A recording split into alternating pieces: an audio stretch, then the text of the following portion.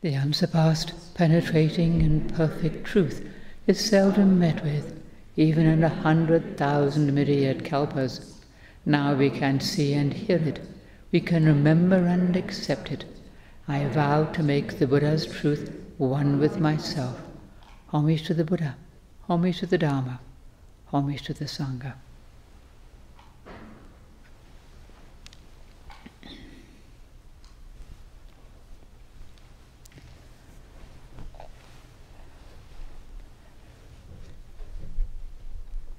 The other day I was asked to give a talk to the monks about peace, and I thought it might be helpful to talk about peace again today. It seems like a timely time.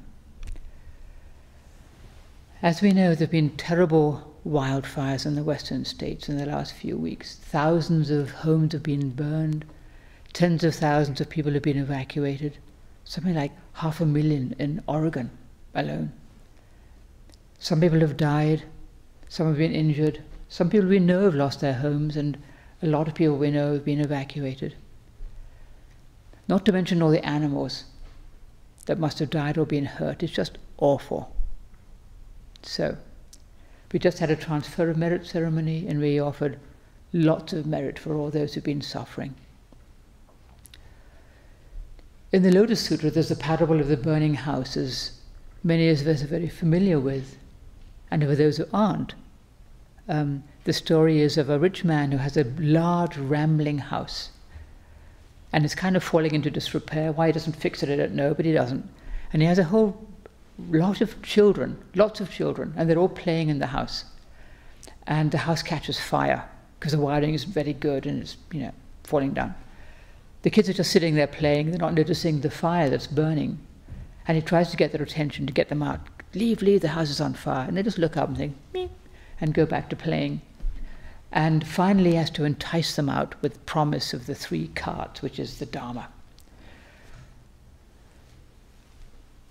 Well, the burning house is our human life. Back in the time of the Buddha, same thing today. Our life is short, and we're prone to sickness, old age, and death. Never mind all the other things that happen, accident, so forth. And we don't want to look. We don't want to see that impermanence. We just want to enjoy our life and pretend that fire isn't there. To pretend everything is fine. Everything is fine. Getting older? A little bit, but I'm all right. I'm still healthy. Or, something's happening. Oh, it's okay. Whether our house is literally burning down, or we're just sick, or we're getting old, or something unforeseen happens to us or to those we love, it's the same kind of thing. Impermanence is right there in our daily life, in big ways and in small ways. It permeates everything. We look in the mirror, we don't look quite like we looked 5 years ago, no matter what we think. Screw up our eyes, maybe I look okay, How can we find peace of heart in the midst of all the suffering, both in our own lives and in our world?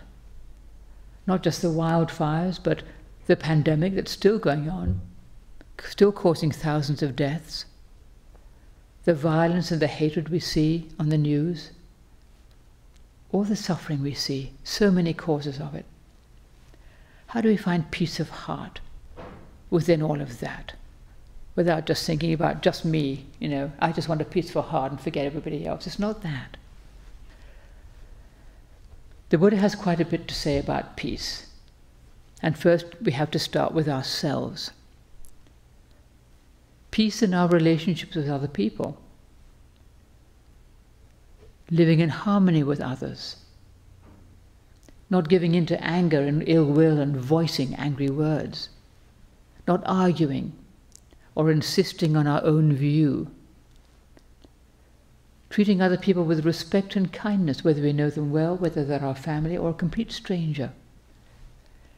Being gentle in our speech, not harsh or angry or divisive. Saying things about other people, Not being greedy or stingy, mean when we could be giving something or sharing something. Being straightforward and honest with people. Not being insolent or offensive, the Buddha says. And All of these things, and a whole lot more, the Buddha has plenty of them. They help to create peace with other people, with our family, our relationships, our casual encounters. And they help to create peace within ourselves. When we don't live in harmony with other people, we can't find peace within ourselves. When we give in to anger and voice it, we have an argument with someone, or we're a little bit unkind, or just mean-spirited thing to say or something. Or when we think only of ourselves at the expense of other people, grabbing something that really isn't for us, or pushing someone else aside to get something. When we break the precept in other ways, we feel bad, especially if we've taken the precept, and the longer we go on training, the less it takes for us to feel bad about breaking them, about doing something that we know we shouldn't have done. And we're not at peace. When we feel bad, we're not at peace. So we try not to do these things, as the Buddha recommends. Peace within ourselves. The Buddha has plenty to say about this as well. Not giving in to anger, even if we don't express it outwardly, not nourishing anger, resentment, ill will, resenting something that somebody did maybe years ago. Not panting after things. I have to have this or I won't be happy, I have to have this. And then feeling upset when you don't get it, which often happens. Not feeding anxiety and worry and fear of the future. Not feeding sorrows and regrets about the past, things we've done, things that have happened to us and all that. Not being proud of ourselves. Practicing equanimity, even-mindedness as best we can, fair-mindedness. And again, there's a whole lot more, but I'll just start with that. Well, we talk about these things and we do try to practice them. And it all comes down to relinquishing our selfishness. Our selfishness. The less we're selfish, the more we will be at peace. It's selfishness that creates an uneasy heart, even in the midst of things happening. Yes, our house is burning down. Of course we're not having a peaceful heart. However, if we're selfish about it, or we're just, refusing to accept it, or angry about why that happened, angry about the causes of it, then we suffer more. Now we come to the three characteristics, my favorite three characteristics, the three marks of existence: anicca, dukkha, anatta. Anicca, impermanence. Everything changes all the time. Nothing stays the same. We change all the time. We don't stay the same. Dukkha, the basic unsatisfactoriness of things. Nothing will make us completely and permanently happy. And anatta, there's no independent, enduring self in anything, including us. That's the most important thing, including us. We do not have an independent, enduring, unchanging self. And these three aspects apply to everything in our experience, all the things that happen, all the people and things we encounter, all our states of mind and body, all our thoughts, everything, all our experience has these three marks when we look. So we talk about these three a lot because they're really helpful. If we can bear these things in mind and see them at work in our lives, we can live at peace with ourselves and with others, because we're not trying to cling on to things, whether external things or internal things. The three characteristics are all about letting go. Letting go is the secret.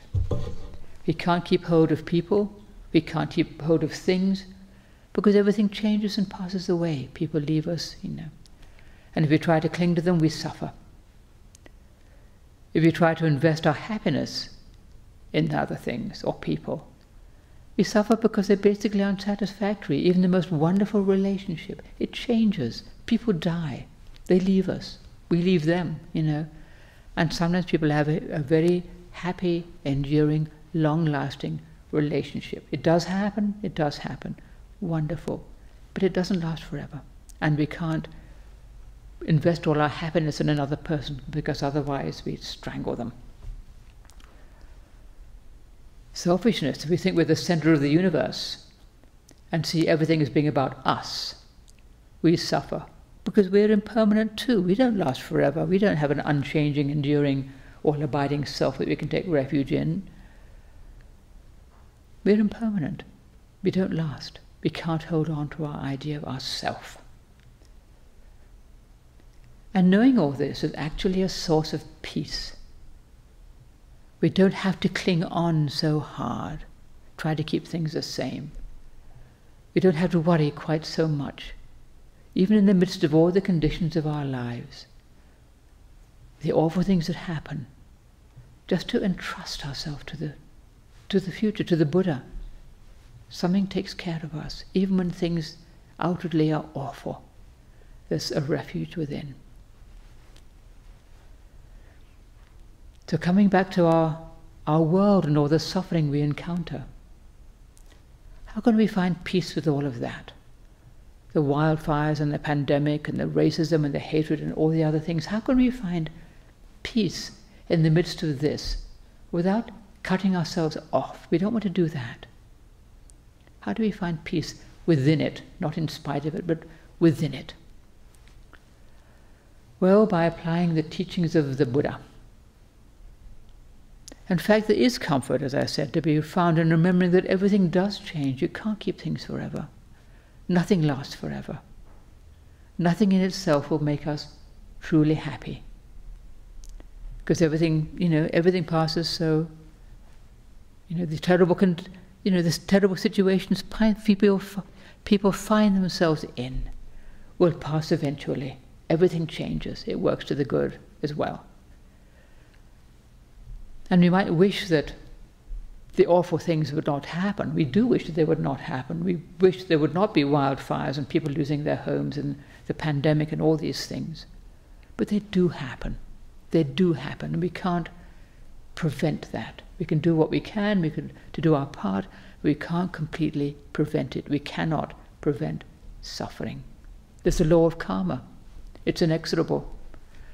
And we don't know all the causes of the things that happen. We don't know what it's like to be another person, or what karma they may be, dealing with by the things that happen to them. People make bad mistakes. We can't always prevent that or keep them safe. But often something good comes out of the suffering. It's not just all awful.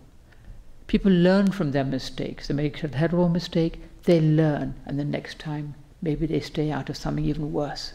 We just don't know. We can trust them that people will learn. There are wildfires and they need to happen. The forests do need to burn sometimes, whether we like it or not. And then new growth can come up. The trees can be more healthy, It's it's cold comfort when your house is burning down to say, oh, well, the forest needs to burn. But it is the case, actually, and we still feel really sorry. The pandemic brought out an enormous amount of generosity and kindness in people, as we know.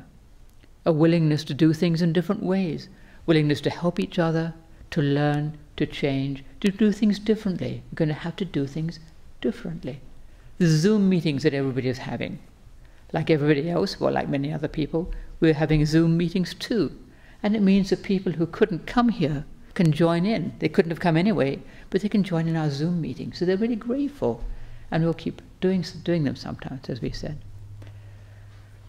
And all of this has shown us how precious our life is.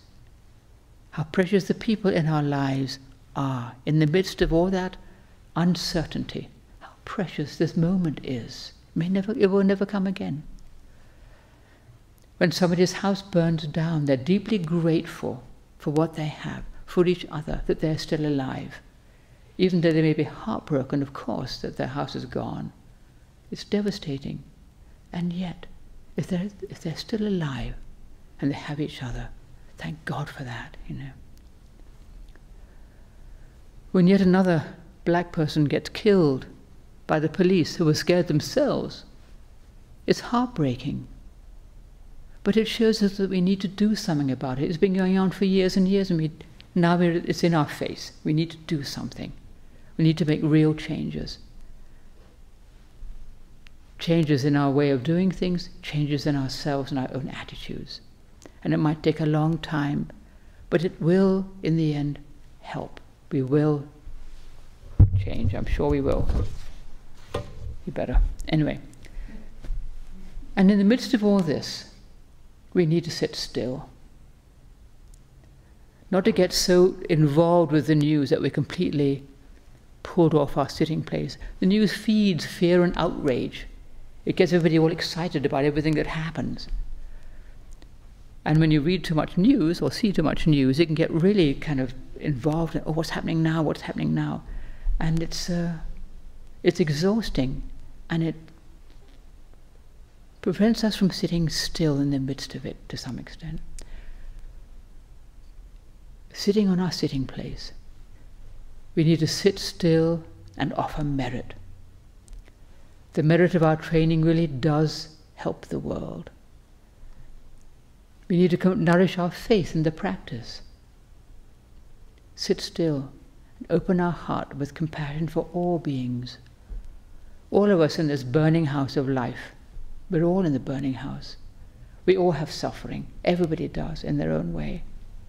To sit still and offer compassion, merit, and be grateful for what we have. You know? And we need to remember that all of these things that are happening are not the only reality. There is something beyond it all. There is that which underlies all of it. And we, and everything we are, and everything we do, take place within that great compassion. It may not look like it, but it's there. We can come back to that.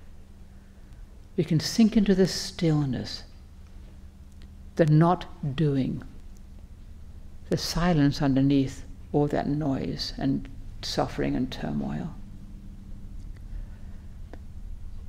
It's not an accident that the Buddha's advice about peace is mostly about not doing something, not getting angry, not nourishing resentment, not getting anxious and worrying about everything, not clinging so hard to things.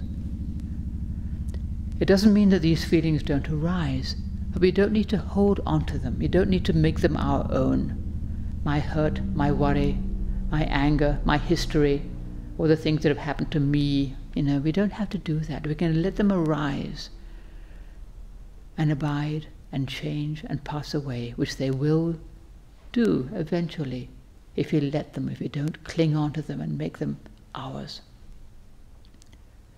Just sitting still in the midst of all conditions, sitting still in faith, underneath all that as best we can, perfectly or imperfectly, just doing our best, just bearing in mind there's a whole lot more than we see. There's a whole lot of things working out that we don't know. But people do learn. Good comes out of suffering, as I said. We learn compassion when there's suffering. If our house is burned down, boy, we can feel sympathy for somebody else who has the same thing happen, in a way that someone who hasn't had that happen, it's not quite the same thing. Someone who's been through a war knows what that's like. Someone who's had great pain, sickness, they know what that's like, and they can have compassion for others and learn patience to deal with it. The preciousness of our life, its beauty, its joy, lies in its impermanence. It's not going to last forever. Nothing lasts forever. So, let us do our very best to live this moment as fully and as deeply as we can. Use this opportunity to do our very best, to be still and to be kind, and to offer the merit of our training to all beings. The world needs it. We need it. Let us do our best. Thank you. Homage to the Buddha, homage to the Dharma, homage to the Sangha.